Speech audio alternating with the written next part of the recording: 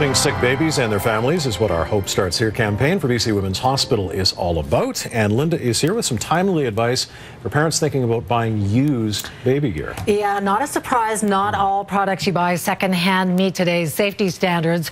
So what's a safe bet to buy used, and what should you steer clear of? For starters, car seats are an item you want to buy new. A car seat only has a lifespan of about 6 to 8 years. They should really be thrown out after that. Strollers have also improved over the years. Newer models are safer and easier to use. If you do get a hand-me-down stroller, though, make sure it's from someone you trust who can confirm it hasn't been damaged. You also have to be leery of used cribs, of course. Drop-side cribs were banned from the market a few years back because of deaths caused by strangulation and suffocation. So make sure your crib meets the latest safety standards. Another drawback to buying used, the items often don't come with their user manuals. They might be missing the warranty as well. It's possible that the warranty is expired or something like that, or you don't know when it's going to expire. You can go to manualsonline.com. That's one resource.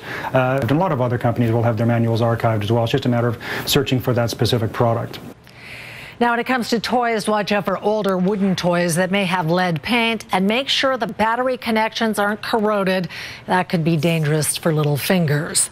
Now, on the flip side, some hand-me-downs are worth considering, like clothing and books. Gently used clothes can be softer and more comfortable since they've been through the wash a few times. And as for books, if you find some used books that are a little grimy, wipe them off with a mild cleaning solution. Most bacteria and viruses really don't survive long on surfaces. Okay. What is the best way to find out if an item you bought has been recalled? Yes, go online. That's the simple answer.